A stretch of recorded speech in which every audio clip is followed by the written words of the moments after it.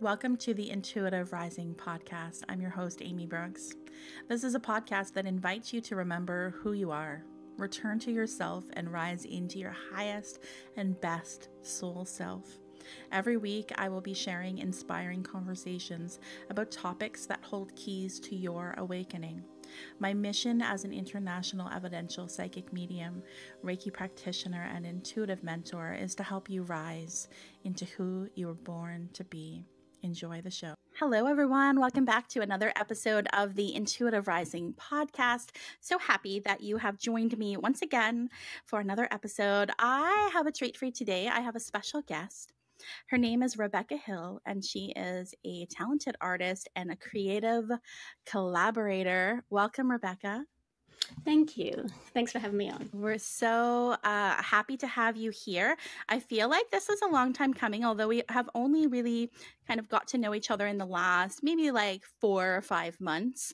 And that kind of has a story in itself. I feel like, I don't know how I found you on Instagram, but I somehow found you on Instagram. And then I saw that you're this amazing artist. And I saw this specific piece of art that was, on the cover of a journal, because you create things like journals and things like that, right? You can tell us more about that in a moment. But I saw one that has a red fox on it, and friends of the podcast will definitely know that that is my totem animal. So I'll hold it up if you're watching on YouTube. This is the journal here with the red fox, and I started this back in the new year, and it's kind of like my 2023 intuitive journal. I put card pulls and things like that, questions I have to ask the tarot, all that kind of stuff is what this journal is for me. And so that's kind of how I discovered you and found you, and then we made a connection. And I think like maybe on the first or second day that we kind of connected on Instagram, we had a very long, like multiple hour back and forth conversation in the private messages. Yes. And so many alignments. It was very freaky. It was kind of wild. It was like one of those circumstances where you're like, I don't know you, but I know you. And I definitely feel like the universe has connected us to get together, and all these synchronicities and connections that we have just kind of blew me out of the water. And I feel like we're quite similar, like that we have some similarities also. Just kind of being very multifaceted and multi-passionate, and wanting to dive in all the things and being creative in our own right. So, tell us a little bit more about you. I love this term, creative collaborator. I think that's amazing. So have you kind of like always been into art? Have you always thought of yourself as an artist? Yes, I actually have, ever since I was tiny. And I know this is the story of a lot of artists. Like, I think you are born an artist, even though everybody is creative. Yes. It's not even an option. Like, I wasn't technically good at art when I was little. My paintings and drawings were nothing to write home about. In fact, my sister would make fun of them, saying that my horses had human legs. But she was an artist too, so I grew up in her shadow. And we would have art competitions, and she would always declare herself the winner. So I grew up in Scotland and then moved to England near Hadrian's Wall. And now I live in Nova Scotia, Canada. So I like to bring into my art the connection between these 3 places, which are very special to me. I love So that. now I live here with my family, my husband and my 4 kids. And for the longest time, I was doing digital art, like websites and t-shirt designs, and it took about 20 years for me to get the confidence to step into my art career and really lean into it. So it's been a process of unraveling and unlearning societal expectations to become who I am, and I think a lot of people can resonate with that journey. Absolutely. Especially those of us, kind of stepping into our own spirituality and what it means to be tapped into our spirit, right? I think that regardless of what someone may be doing in their life or work or as a passion, we all kind of go through that period, or most of us, especially on a spiritual awakening journey, where we kind of do that unraveling or that unlearning. And it's interesting to me, and it's not surprising at all that, something that you found passion and peace and enjoyment out of when you were a child has turned out to be this thing that you still feel that way about, because I often feel like you want to know like what you're here to do, or part of the reason that you're here and your gifts. Like, what did you really enjoy as a child? Because there's something there for you. So I love that showed up for you as a child. I definitely and that's part of the journey with my art, is listening Mm-hmm. to what my 8-year-old self would tell me, and what Yeah. she found exciting and interesting before the world told her that that was no good, that was not the way to be, and that was Right. something wrong with that. So it's getting back Right. and listening to her decisions, which has led to me having all kinds of interesting things with my journey, moving away from realistic pictures and moving Mm. towards sparkles and purple and spirit animals and all kinds of interesting subjects that I'm exploring. Yeah, I'm kind of in my mind, like one of my favorite genres of books. So I have two. It's like historical fiction, but the other one is magical realism. And that's kind of like, your art reminds me of magical realism. So it's like a real fox, right? Or a real woman. It looks like the piece of art behind you. Is that an original piece of yours? Yes, Yes. it's actually a picture of one of my friends. I got her to pose in the Oh, grass. how That was a beautiful. So fun day. that's And beautiful. yes, and it's like a goddess series, but it's not really. I don't. As soon as I declare I'm doing a series, then I immediately lose interest in doing that series. So I try and keep my direction Yeah. open with my artwork. Yeah. Yeah, but I can, just in the sense I was saying that magical Mm. realism, because, you can tell it's a person there, it's a portrait of a woman, but there's Yes. magical elements. There So I really is, love like, that. some people have, like, I often find people come up to me and tell me that they end up staring into my art for like 10 minutes at a time, just absorbed in it, which is They're lost in it. fascinating to me. And they see different Hmm. things in it. For example, in that Hmm. picture, someone came up to me and told me that they thought they were spirit orbs around the girl. And I thought Oh, that was, when I was drawing them and painting them, that wasn't the first thing that came to mind, but then it made complete sense. it made sense. So, Yeah. This leads in really beautifully to the next question that I was going to ask you. And I was kind of like learning to listen to your intuition, right?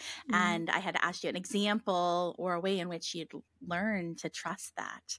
Do you connect that with your art? Like, if you're thinking about learning to connect to your intuition, would it have been like in that unraveling and that unlearning of the conditioning around what you should do, and like tapping into your artistry and your creativity again?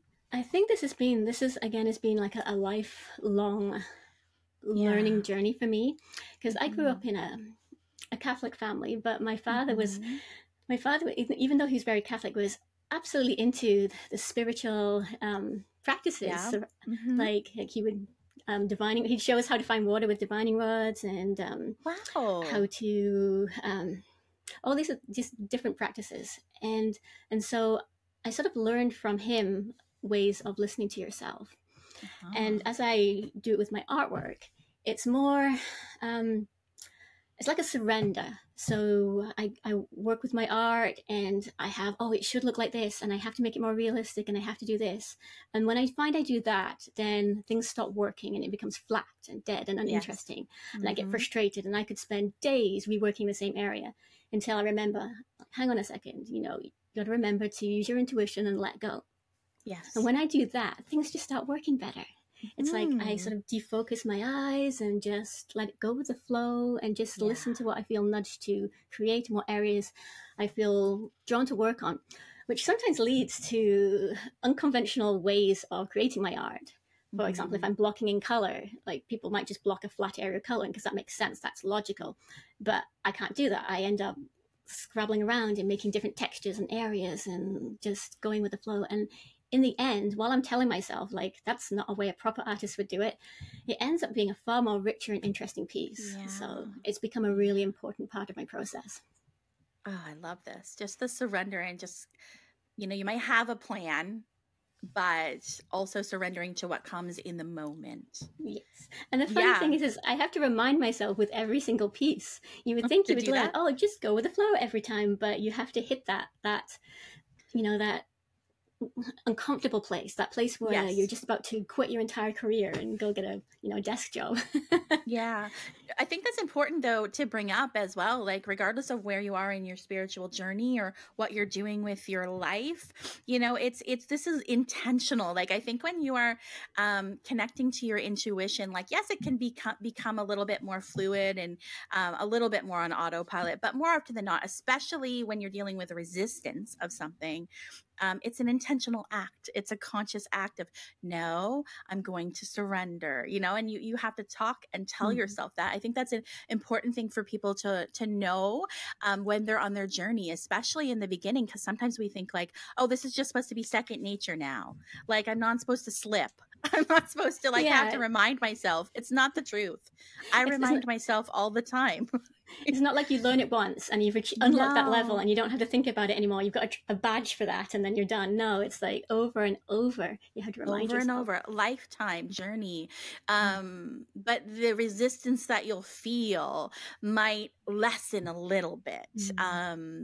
You know, because you've learned to trust. Okay, like when I surrender, this magical thing happens and it feels so fulfilling and satisfying versus feeling kind of like stuck. I feel that with like writer's block, right? So I think that you know that I'm like in the process, maybe you don't, I'm in the process of like writing a solo book that's been in the works for like 25 years. And I'm finally going to do it. But I have to, my husband will be like, you should go down there and you should write. And I'm like, honey, I know you don't get this, but when I am not feeling like I'm in flow and it's time, I can't, like I have to, it has to flow. Something has to turn on inside of me. So I can't just force myself to sit here and create. You can, but you don't create anything interesting. It's like you're going upstream and you're fighting against the current. And if you wait until you are in the flow, then you can create like a week's worth of work in a few hours. Absolutely. It's like it accelerates. It's like you're not wasting time, right? By waiting for the right moment. You're probably creating it's like you're creating more in less time. Yeah. And I think that's a mindset issue as well, that we keep, when you get into the fear state, you go back into those societal ruts of work hard, effort more, and that is the way to succeed. And yes, you have to take action, but if you are making yourself, then you're not allowing the creativity to flow through you, and you're not allowing the best answers to come from you. You're not allowing like those interesting little paths that take you to something way more like absolutely better. Yeah, and that's what we're collectively unlearning all of that, like hustle and fake it till you make it and force and push, and we're all collectively swimming upstream.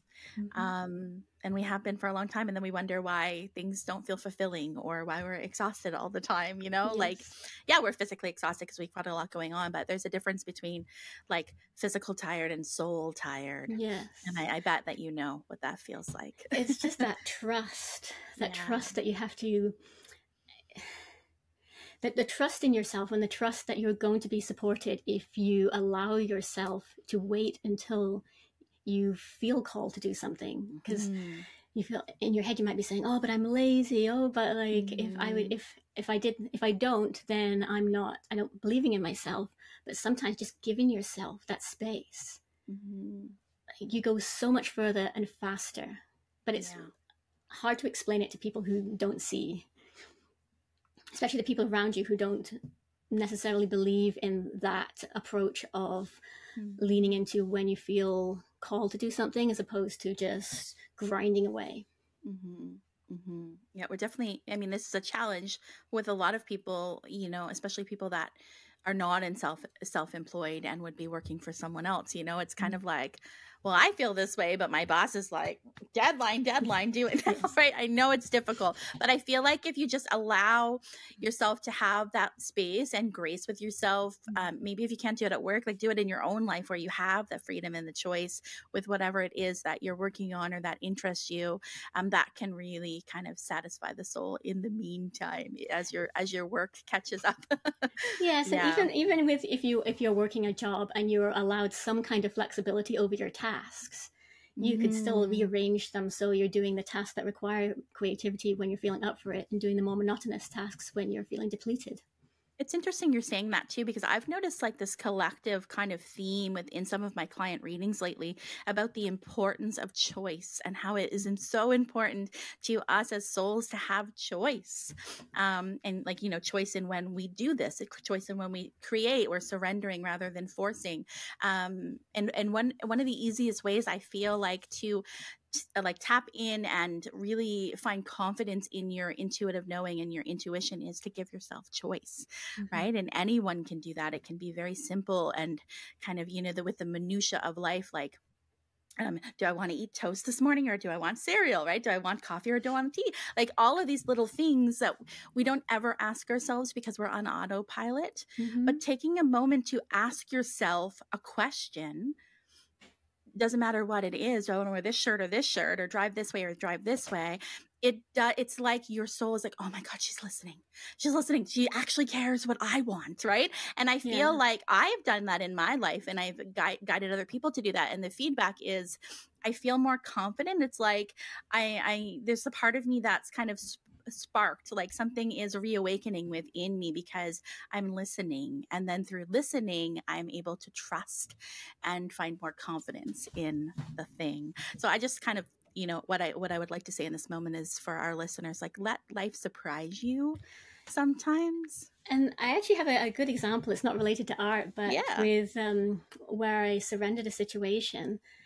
It was like earlier last year, I had these plans that I worked out, like a vacation at an Airbnb, and I wanted my children to come with me, and I had to take my aunt and uncle with me, and nothing was lining up. Nothing was lining up at all. My son had work, and they weren't going to let him out of work, and my aunt had to come with me instead of her daughter, and it was just, nothing was working. And then I was like, okay, I'm just going to surrender this and see what happens, because there's nothing I can do. Yeah. And then not within a day or so later, I had an idea to just call the Airbnb and ask if I could change the booking from one day later. And then all of a sudden, everything just fell into place, and everything that I wanted to do was possible. That seemed impossible before. So I sometimes think back to this example whenever I'm feeling doubting whether surrendering will work. And I remember, like, you know what, you let go and this important thing happened. You didn't have to lose out on $1,200 on the Airbnb and cancel. And, you know, you were able to, you know, take your elderly aunt with you, and everything worked out well. So it's like sometimes you need these anchors of proof that letting go and surrendering works.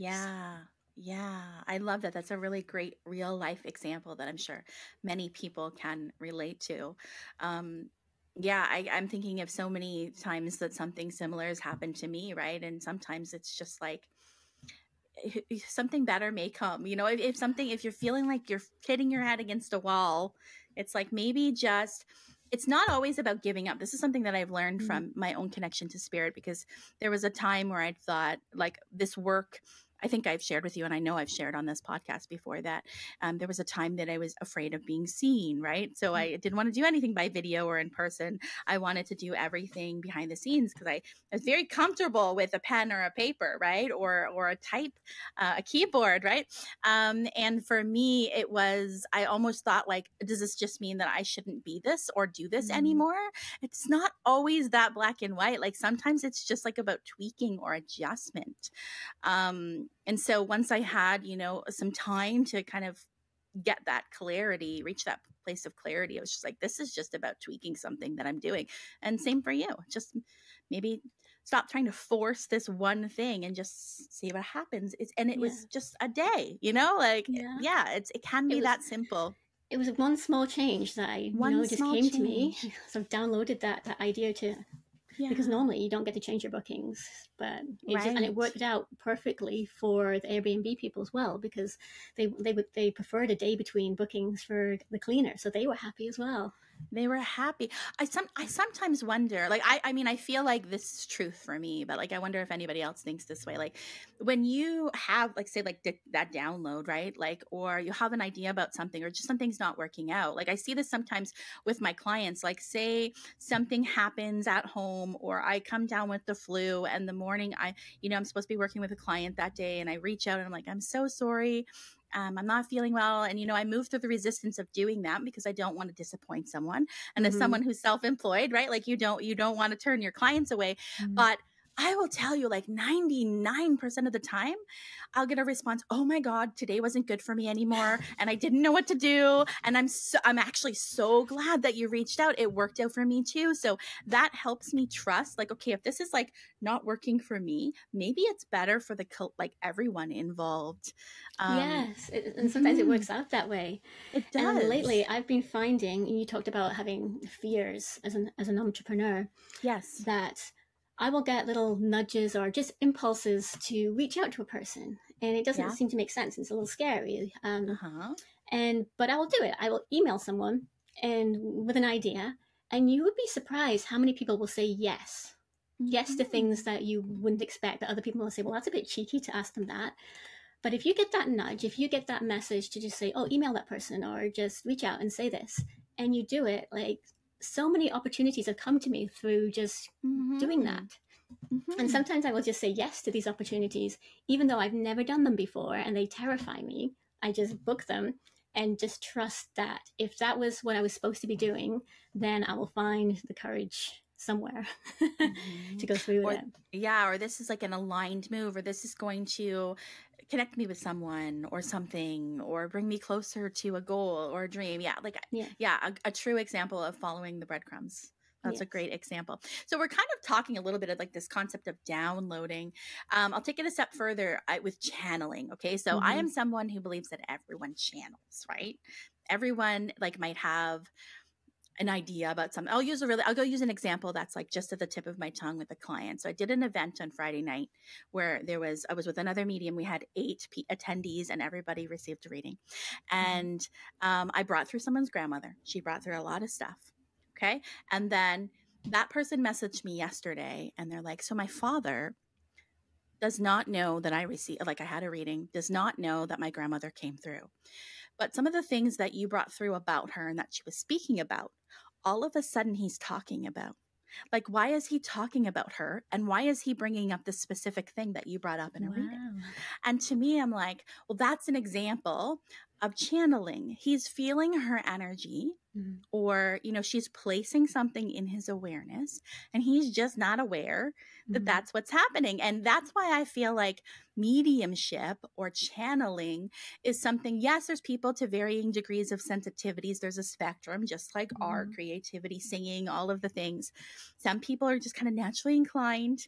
However, everyone can connect to spirit in their own way.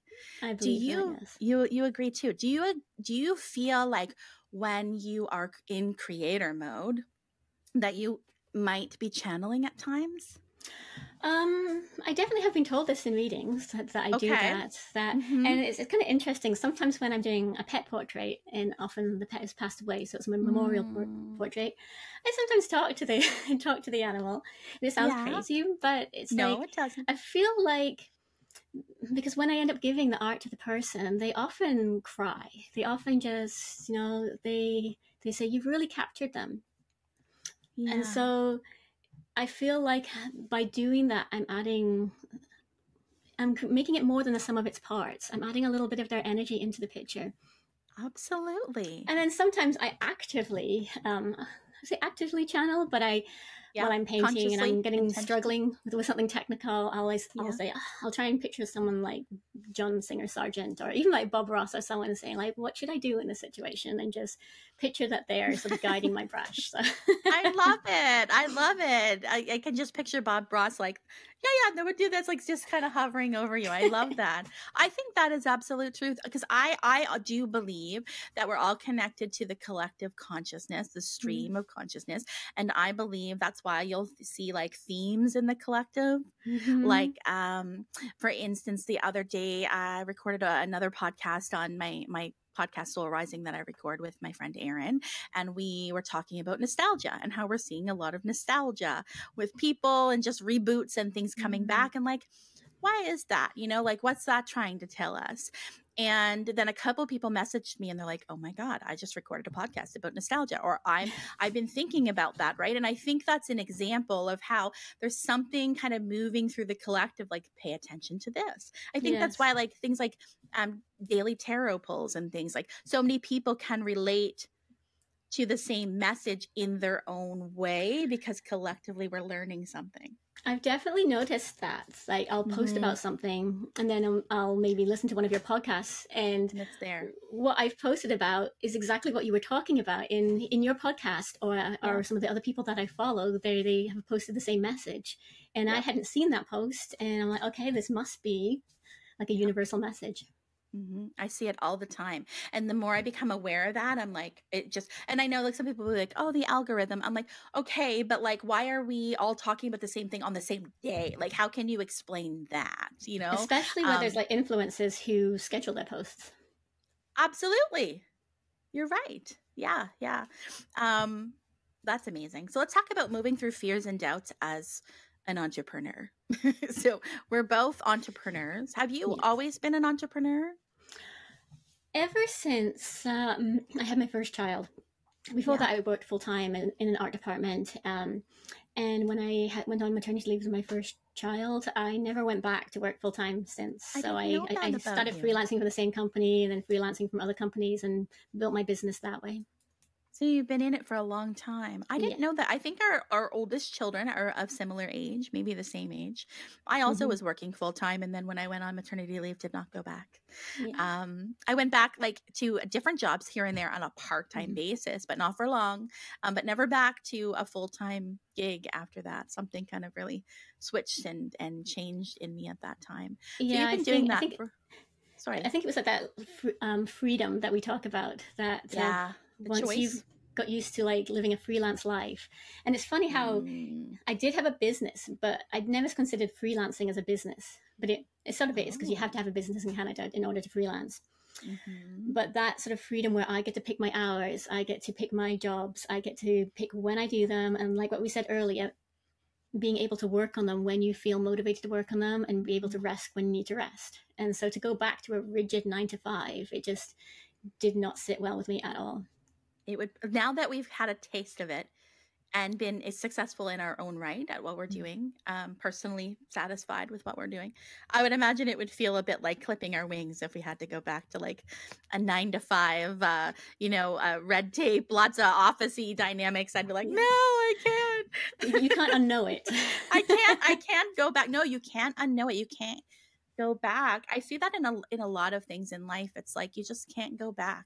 I'd even rather take less than less absolutely money than go back to that kind of rigid rat race. Right. Like, what's more important, having more money or having more time? Like, I know obviously we need money in this world, and I'm not going to be naive enough to say that we don't, but our kind of needs and wants and desires may change a little bit. And I see that a lot with people, especially as they tend to get as they get a little bit older, where they're like, do I want to work less for this, or do I want to work more for this? And it just, some things become less desirable. It's like our priorities change a little bit. So working through fears and doubts. Now, we have kind of bonded over how we have busy brains, so to speak, both of us. I think this is often, not always, but often a creative person thing, where we're kind of tapped in and we're like, all these like shiny possibilities around. Has that added to any of your fears or insecurities of being an entrepreneur at time? And I'll tell you why I asked this, because for me, it has. I've had to work through, so like I have a diagnosis of attention deficit disorder. Okay. This came as a grown woman when my middle son was diagnosed when he was about 13. So I'm like in my late 30s at this point, and he was diagnosed, and I was sitting there going, my husband and I were looking at each other, and he's like, holy crap, that's you. And I was like, oh my God, this is me. It was like just the most obvious case of ADHD ever. And for me, I've always felt very scattered, like I can't keep a routine, like I can't depend on myself because I don't stick through with things, or, there was a lot of Yes, that I had to move through, right? And a lot of shame. Like There's a lot of shame with Mhm. that. And Mhm. as women too, I think, because ADHD can manifest or show up a little bit differently with women sometimes. So for me, speaking from personal experience, for me, it was very internally based. So I'm not necessarily like hyper physically, but very much inner. And so we keep that inside and we don't talk about it. And we don't tell people, hey, I'm drowning over here. I can't manage like these like basic like stay-at-home mom Mhm. tasks that we're all supposed to be doing. And I'm friggin' drowning. And we just feel shame. For me, it took a lot of mindset work of like shifting things. Like, hey, rather than scattered, I'm multi-passionate, you know? Yes, Um, rebranding it. rebrand that's helped me so much, Mhm. but there was a lot of fears and doubts of, am I going to be able to stick with this? Am I going to be able to meet someone's expectations? Mm. Am I going to be able to stick to a schedule and a routine, right? Because I never thought I could be someone who could keep like myself kind of on a routine. I thought, okay, I'm somebody that needs to work for someone else because I thrive on routine and schedule, yet I'm incapable of doing that myself. But then I Yes. realized that's just because I was friggin' exhausted all the time from doing this soul sucking work and, Mhm. you know, not asking for help, not knowing how to ask for help and not doing anything that made my soul happy. So of course I'm just kind of passing the buck whenever I can. But I found like now that I'm doing what I love, I sometimes I can borderline be a little bit of a workaholic where I'm down here and I'm like, oh my God, I haven't eaten dinner yet. I haven't fed the kids yet, you know? Yes. So yeah, it's all about balance. But I kind of give you that story, wondering if you relate to it at all. Yes, I think that's one of the reasons we connected as well, because Yes, yeah. I had my diagnosis a few years ago, and that's one of the reasons I'm inspired by you, because I see you showing up consistently, and it sort of grounds me in the story of how with ADHD people we think that we're not consistent, and then you get the Yeah. message from all the entrepreneurs saying like success is based on how consistent you are, and so if you have ADHD, then you're given this message that you will never ever be successful because you can't do that Yeah. one basic thing. Right. But you show up consistently, and that really inspires me. Thank you. With my journey with it, like when I first got diagnosed, nobody believed me, which is interesting. They all like, oh, you're fine, we like you the way you are, don't take any medication, you'll change. And it was really lonely at the time. But and someone told me to not talk about it. They said, like, people won't understand, don't talk about it. But I knew right in my heart that that was wrong. So I started posting about it online. And it didn't really get a lot of response, but in the years that followed, people have come up to me and said, like, you changed my life by talking about it. So because it led them to like learn a little bit about it and go on their own journeys of discoveries and amplify everything that way. So for me, like, sometimes the fear that you have, you can know something and be scared and move forward, and it's still the right move. Oh, I want to quote you on that. You can know something and be scared and it still end up being the right thing. That's a good one. Don't ask me to repeat it because it's going out of my memory. You can know something and be scared and still have it be the right thing. I think that's powerful. Yeah, like one of my main like little mantras from my spirit guides is do it scared. So for years I had a post-it note beside me on the wall, do it scared. Like, fear and excitement. This is an interesting thought. This is something that my guides have kind of brought to me before. Fear and excitement, if you really think about it, have very similar physical sensation qualities. Yes. So they feel the same to us in our physical body. It's just the way that we mentally compartmentalize those two things in two very different ways. Yes. But my guides have kind of said, like, could fear just be excitement, but you don't know how it's going to turn out? Like, maybe that's all it is. And I'm like, so I look at things a little bit different. I look at fear a little bit different. And this like is really kind of validated even more so because when I do higher self readings, one of the questions that I ask like 5 questions to everyone's higher self when I do this type of reading. And one of the questions is, what are this client's fears, limitations, and challenges. And those aren't bad things. Those are things that you like, the mountains you came here to climb is what I'll say, like the things that you're here to do, that you're here to overcome that resistance and fear. And then like the magic is just on the other side, right? Like there's a gift in it. So if we can kind of start thinking about fear and excitement and sitting with that and like, am I just like resisting something that I really, really need to grow and evolve? Yes, it's like trusting that if you're called to do it, then it's important, and not necessarily needing that instant gratification of everybody patting you on the back, and because sometimes you'll never know the impact that you have.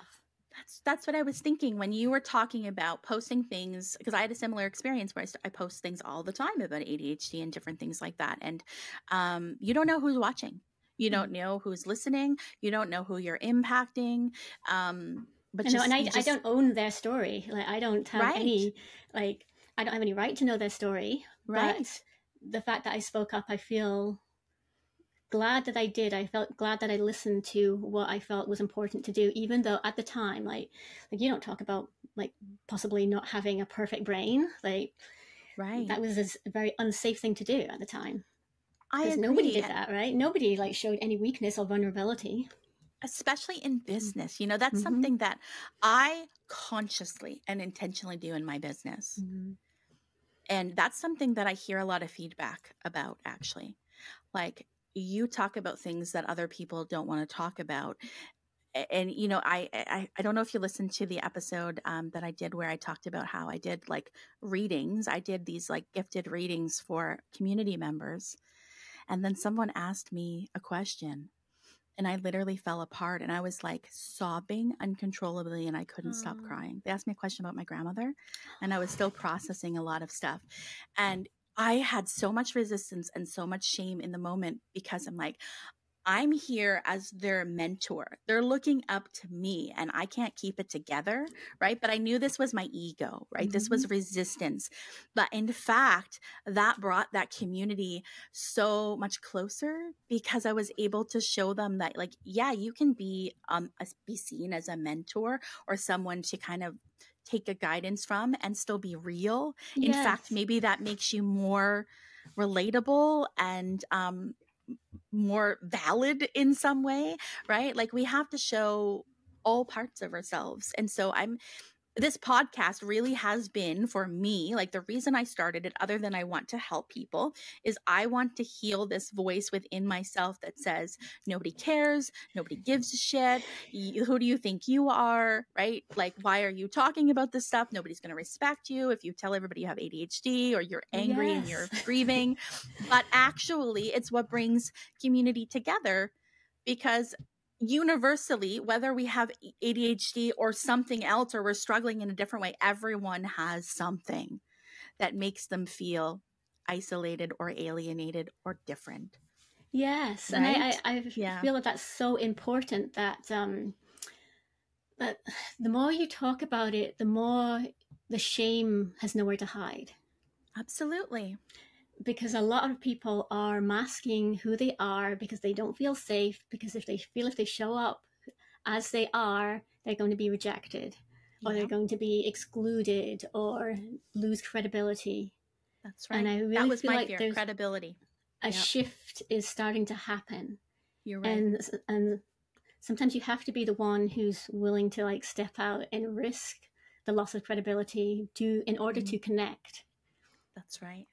Oh, I love this. I'm having like some aha moments through this conversation. And, I'm someone that processes by speaking. I don't know about you, but I need to talk out loud. And that's also something that's really interesting. Like when you have ADHD, often you've been told you're too much, like you talk too much, you overshare too much, you're too sensitive, you're too... And so you end up building all these walls and these layers that, once you reach our age, you're actively trying to peel them back and heal them. Yeah. And it's a long process. Yeah. For years, you're too much, you overshare, you say too much, And now I'm like, so to create a podcast that's, a lot, like it's like 50% guest, 50% me, right? My story. It's like, well, I'm going to sit here and I'm going to talk and I'm going to be too much and I'm going to overshare. And gosh darn it, you're going to love me for it. And people do though. So it's like, I think it's true. Like you can never be too much or too little for the right people. Like, yes, you it's a can good never filter. be. Be yourself, be too much, and the ones who can't cope will, find their way out. Exactly. I love this so much. Let's end with like being in our heads too much. So we've talked about this like busy minds and maybe overthinking sometimes, overanalyzing, maybe being worried and like holding ourselves back from things.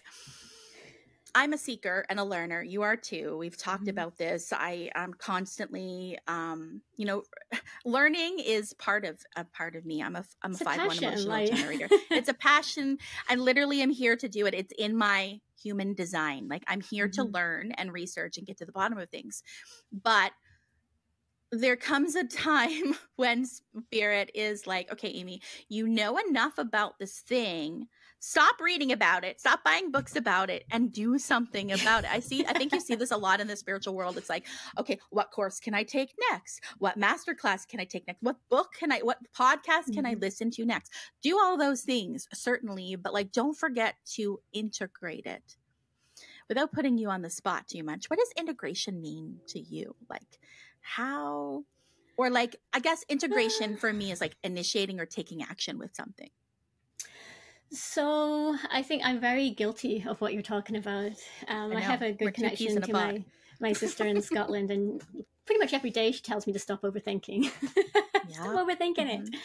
So maybe that's one of my techniques, is to have a support system of, instead of being on my own and like you go into these thought spirals and you sort of ruminate over and over. And if you can talk to your trusted people, they will quickly call you out on that. Yep. And then there's like other things I do is, I think we talked about it as well, is accepting your own rhythm for the day. Is like, know when you get the most of work done. Like I used to beat myself something fierce about how I can't start any kind of cerebral work until like 10 a.m. Before that, I want to connect. I want to reach out to people, chat, go on social media. And so I would tell myself, oh no, if you were dedicated to your business, you would be up at 7 a.m. doing work. But I've never been able to follow that routine. I always go back into the natural flow. So instead, I recreated my day to take advantage of when I naturally wanted to do things. So that's one way I do it. That's amazing. I hear people talking about that too. Like me personally, I don't start work. Like I don't sit down to record podcast or even have clients being able to book themselves in before 10:30 a.m. Partly because, getting kids off to school and doing all those things, but also because that's my natural rhythm too, as well. So I love that you're sharing that. I think that's very, very important. Your natural rhythm, especially if you have a little bit of choice or flexibility within your day and your routine. I also set myself deadlines. Like if I have a deadline on a project, I am far more likely to stop procrastinating. I'll never stop procrastinating because I think that's part of how my brain is wired. If something's too boring or too complex or too stressful, I will procrastinate until I hit that point where I can, get that dopamine and get on with it. So I have to artificially create those situations that create that tipping point. I do that too. That's a great point. Yeah. Okay. You're full of really good ideas. I have to keep changing the tips as well because my brain likes novelty. So I can't just pick one method and then stick with that. I have to keep rotating and finding new methods, and this is the best new idea. I'm going to go with this and be okay with myself doing that. Give myself permission to have consistency in the sense that I will always keep finding new ways to organize myself and always find new ways to motivate myself. That is a consistency in itself. That's the consistency. Oh, this is really good. I think that a lot of people are going to take a lot from that. And, those are definitely ways to integrate and take action and kind of create that like inner motivational system, but also it's very aligned and unique for yourself. I think that's great. Integration for me is also, it's very similar. It's in like taking action. I know some people, integrations can sometimes be with just like slowing down. Like yesterday, for instance, I shared in my Instagram stories that I had kind of taken a time out. So for 30 minutes, I'm like, everybody leave me alone. I'm going to just lay on the, we have like outdoor furniture. I'm like, I'm integrating. I'm in integration mode. Like sometimes it's just about stopping for a moment and allowing yourself to rest and to take a moment to process what the heck you're learning. Because I don't know about you, but I'm always like on fast mode in my mind. So my mind's always like looking for new things to learn. But it's also like sometimes in the sense of integrating through rest and slowing down, I try to listen to myself. And if I have feeling low energy, then I will, in the middle of the day, go and lay down. Go put a meditation and lay down, maybe take a bath. And I find I'm way more productive after if I do that instead of just pushing through. Absolutely. Do you find that you're someone that can really feel grounded or integrate? Maybe like getting outside in nature might be part of your integration at times. Ideally. Yeah, me too. in my imagination, I'm a very big nature person, and I do actually. I have these 2 rocks and a willow tree at the bottom of my yard that I sometimes go out and sit down when I have to think about things, or if I'm nervous about something, or just to have a cup of tea out there. Do I go for big walks? In my head, I do. Getting around to it, no. Yeah, I think this is one of those things where it's a personal thing, right? Like when I say nature, I don't mean you have to be hiking or walking. I like the idea of it. Right. It could just be about sitting outside. Like for me, yeah, sometimes it's about going for a walk on the trail, but sometimes it's just about laying on my porch furniture, right? Listening to the birds and just telling everybody to go away for a little bit. Like it can be, I think it's interesting because I heard you say like, yeah, sometimes I go outside and I have a cup of tea under the willow tree, but it was almost like part of you was like, but I don't go for walks, like it's almost like there's some sort of limitation. Yeah, I feel like I'm telling myself off there. Like I'm like, I should go on more walks. Right. That kind of judgment. Yeah. No, but I think that's important because I think that's like, I think a lot of people don't walk around and kind of think about things that way or have that awareness pop in. Like, not to say that a lot of people don't, but like, I don't know if everybody processes like I do. Right. But I notice, especially the more that I'm opening up spiritually, I notice when things aren't aligned or when I say something and I'm like, wait a second, like, why did I say that? Like for the first 6 months of having this podcast, there was a word I used in my intro. It's since been taken out and been changed, but there was a word that was used in my intro and it said, it was just. So I said, up until 5 years ago, I was just your average mom and wife, or no, average wife and mom of 3 or something like that. Okay, a minimizing word. I was minimizing and I didn't notice. And then one day I was like, it was like aggravating me. It was like a pebble in your shoe. And I was like, oh my God, what am I doing? Why did I minimize myself? I'm not just anything. And then in that, like in those days of thinking about that before I took action and changed it and re-recorded it, I had 3 or 4 people message me.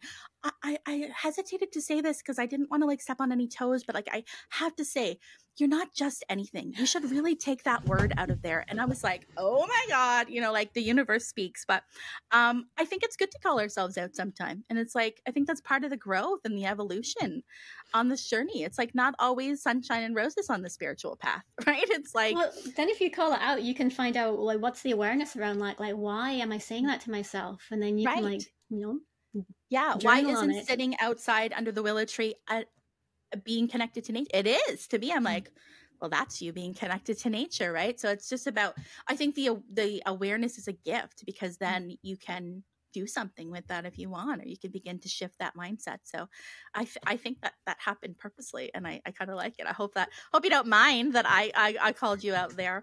I think that you already had the awareness. You're like, oh, why did I say that? Yeah, I feel like deeply connected outside too, but it's one of those things that I have to really intentionally do. Like I have to go, okay, I'm really ungrounded, and I have to kind of like suffer in the feelings of ungroundedness for me to go, okay, I'm just going to go like lay in the grass. It has to Mm. become almost like extremely uncomfortable. And I don't know why. It's not to say I don't like the outdoors. It's just kind of like knowing what you need to do and sometimes it being the last thing that you do. It's like you rebel against it. You know, I I'm should do that, rebelling. so I'm going to fight against I'm it. not doing that. Like my daughter will say, well, I was going to unload the dishwasher, but now you asked me, so I don't want to anymore. And I'm like, girl, like I totally understand what you mean, but you still have to unload the dishwasher. And sometimes it's just you don't want to stop what you're doing. That's You're in right. the flow with That's more of it. something. And That's like, more of it. you know, people who are more linear thinkers, they like their routines, and I do this, that now, then I do this, then I do this. But I start the first thing, and then I don't want to stop it. I just want to keep doing that for the rest of the day. Me too. Are you surrounded by linear thinkers?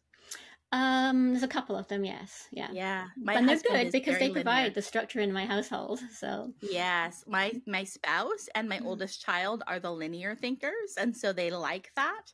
And yeah, I'm just sometimes I rebel against that, but I also see how I need that.